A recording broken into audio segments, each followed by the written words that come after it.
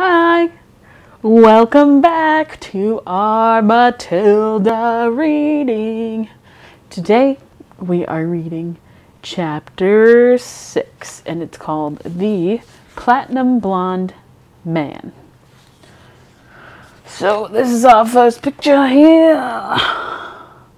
Matilda and Mr. Wormwood. Alright, so here we go. This is on page 50. Well, in my book. You might have a different book, but that's okay. Alright, The Platinum Blonde Man. There was no doubt in Matilda's mind that this latest display of foulness by her father deserved severe punishment. And as she sat eating her awful fried fish and fried chips and ignoring the television, her brain went on to work on various possibilities. By the time she went up to her bed, her mind was made up. The next morning she got up early and went into the bathroom and locked the door. As we already know, Mrs. Wormwood's hair was dyed a brilliant platinum blonde. Very much the same glistening silvery color as a female tightrope walker's tights in a circus. The big dyeing job was done twice a year at the hairdresser's, but every month or so in between, Mrs. Wormwood used to freshen it up by giving it a rinse in the wash basin with something called platinum blonde hair dye extra strong. Was kept in the cupboard in the bathroom. Oh, sorry, I skipped a line. This also served to dye the nasty brown hairs that kept growing from the roots underneath. The bottle of platinum blonde hair dye extra strong was kept in the cupboard in the bathroom, and underneath the title on the label were written the words, "Caution. This is peroxide. Keep away from children." Matilda had read it many times with fascination.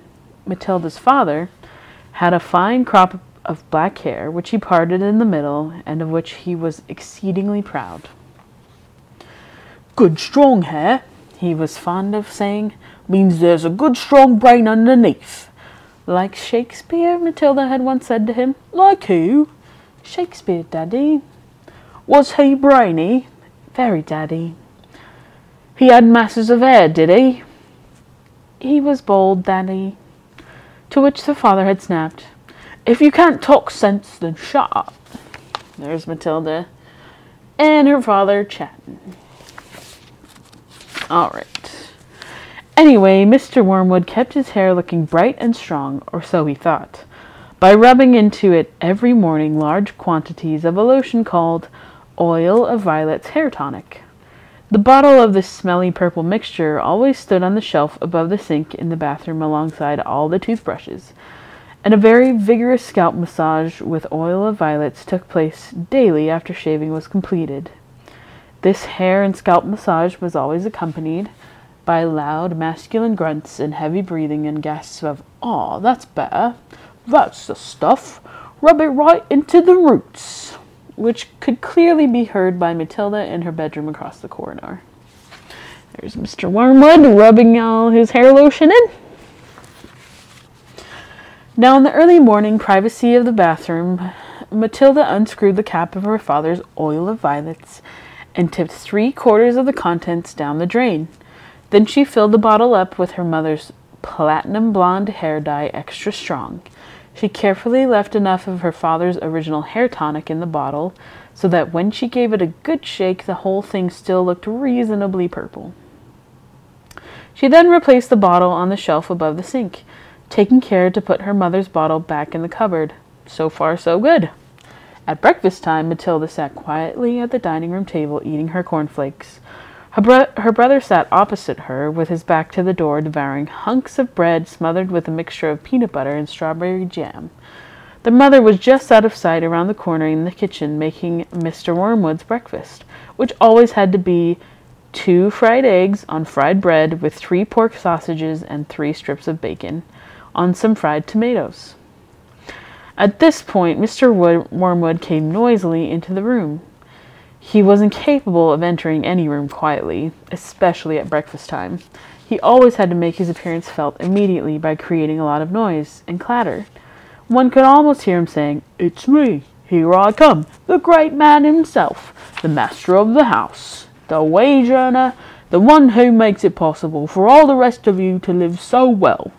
Notice me and pay your respects." On this occasion he strode in and slapped his son on the back and shouted, "Well, my boy, your father feels he's in for another great money-making day today at the garage. I've got a few little beauties I'm going to take to flog to the idiots this morning. Where's my breakfast?" "It's coming, treasure," Mrs. Wormwood called from the kitchen. Matilda kept her face bent low over her cornflakes. She didn't dare look up. In the first place, she wasn't at all sure that what she was going to see. And secondly, if she did see what she thought she was going to see, she wouldn't trust herself to keep a straight face. The son was looking directly ahead out of the window, stuffing himself with bread and peanut butter and strawberry jam. The father was just moving round to sit at the head of the table when the mother came sweeping out from the kitchen, carrying a huge plate pile high with eggs and sausages and bacon and tomatoes. She looked up. She caught sight of her husband. She stopped dead. Then she let out a scream that seemed to lift her right up into the air, and she dropped the plate with a crash and a splash onto the floor. Everyone jumped, including Mr. Wormwood.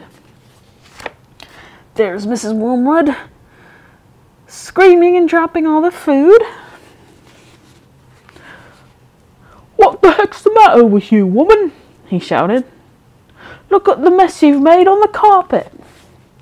"Your hair!" the mother was shrieking, pointing a quivering finger at her husband. "Look at your hair! What have you done to your hair?" "What's wrong with my hair, for heaven's sake?" he said. "Oh my gosh, Dad, what have you done with your hair?" the son shouted. A splendid noisy scene was building up nicely in the breakfast room. Matilda said nothing. She simply sat there admiring the wonderful effect on her own handiwork. Mr. Wormwood's fine crop of black hair was now a dirty silver, the color this time of a tightrope walker's tights that had not been washed for the entire circus season. You've dyed it!" shrieked the mother. "Why did you do it, you fool? It looks absolutely frightful. It looks horrendous. You look like a freak." "What the blazes are you all talking about?" the father yelled, putting both hands to his hair. "I most certainly not have dyed it. What do you mean I've dyed it? What's happened to it? Or is it some sort of stupid joke?" His face was turning pale green, the color of sour apples. "You must have dyed it, Dad," the son said. "It's the same color as Mum's, only much dirtier looking." "Of course he's dyed it," the mother cried. "You can't change color all by itself. What on earth were you trying to do? Make yourself look handsome or something? You look like someone's grandmother gone wrong." "Get me a mirror," the father yelled. "Don't just stand there shrieking at me. Get me a mirror." The mother's handbag lay in a chair at the other end of the table. She opened the bag and got out a powder compact that had a small round mirror on the inside of the lid.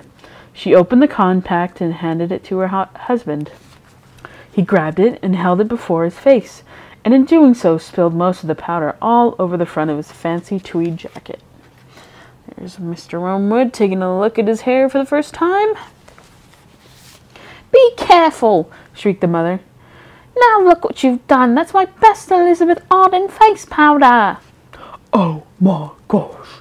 yelled the father, staring into the little mirror. "What's happened to me? I look terrible. I look just like you gone wrong. I can't go down to the garage and sell cars like this.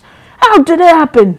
He stared around the room, first at the mother, then at the son, then at Matilda. "How could it have happened?" he yelled. "I imagined, Daddy," Matilda said quietly, "that you weren't looking very hard, and you simply took Mummy's bottle of hair stuff off the shelf instead of your own."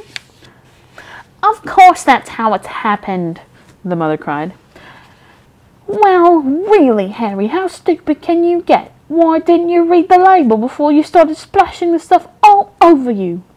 Mine's terribly strong.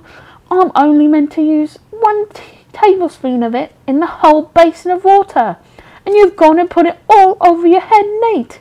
It'll probably take all your hair off in the end. Is your scalp beginning to burn, dear? You mean I'm going to lose all my hair? The husband yelled. I think you will, the mother said. Peroxide is a very powerful chemical. That's why they put it down the lavatory to disinfect the pan. Only they give it another name. What are you saying? The husband cried.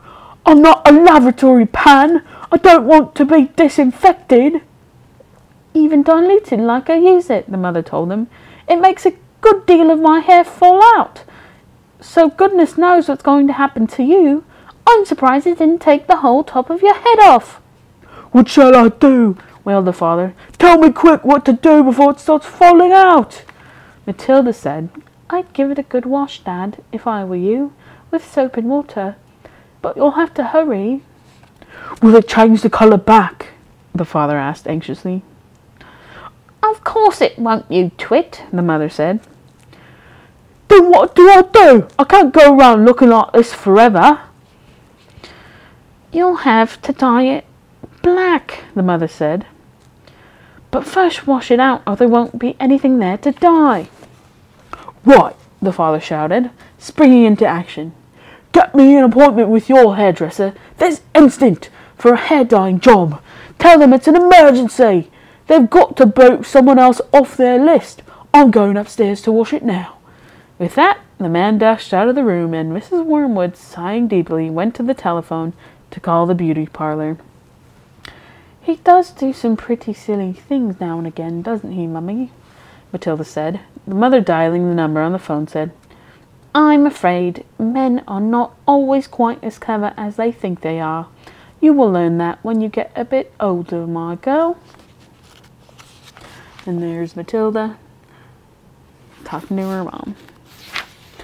Alright, that's it for chapter 6. Tomorrow we'll do number 7, which is called Miss Honey, at 3 o'clock. So hope you enjoyed that chapter. And no activity tomorrow. There'll be one on Friday. Alright, have a great day. See you tomorrow at 3. Bye!